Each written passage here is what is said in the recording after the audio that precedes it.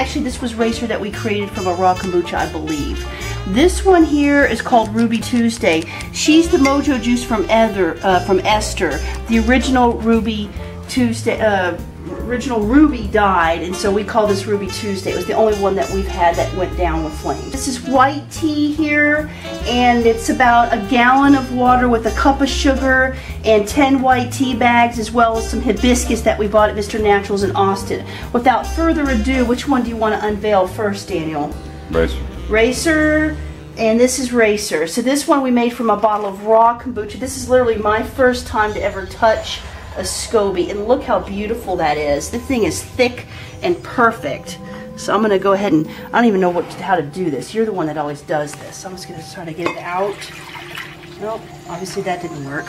So I'm going to go ahead and throw in the tea into here. And you always want to put your starter mojo juice in with your new batch. And so that's exactly what we're going to do here. Okay, and here we go. Taking out the SCOBY. Oh my gosh, this is so cool that we made this. So here's the SCOBY, absolutely perfect, and it feels so cool to hold in my hand. And look how thick that is. This has been sitting in there since April 1st, and today is like the, what, 17th, 18th, and it feels so cool. It looks like there's two SCOBYs here, but I'm going to go ahead and, I guess I could probably separate them. Should I separate them, Daniel, or? Try it. They're so perfect. I hate to separate the mama with the baby. I guess I'll just throw it in. What do you think? Aren't you supposed to separate the mother and the baby? Start a new one? Start a new batch? I didn't realize I had two mothers growing here. Oh, I'm so torn. I don't want to move it. I'm just gonna throw it in there. Okay, so that's that.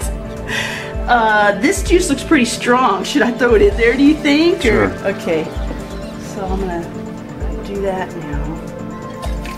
Oh, yes. Okay, now we're gonna go ahead and unveil Ruby Tuesday, and this was literally created with juice from Esther. I'm gonna try to just pour directly into the bottle, start the mojo juice so I don't make a big mess. And it's just going in perfectly. And now I really want to take a look at the SCOBY. Oh, look at this thing. These things are just so neat to make, and look how perfect that is. That's not mold. Look, that is just the yeast or whatever. I guess that's an air pocket. I don't know what that is. Maybe my kombucha friends can tell me. I'm not going to mess with it. So I'm going to go ahead and clean it off and throw it right in there. But that is, I've seen a lot of SCOBYs online, and ours are, I think, are the hottest. So bam, here we go.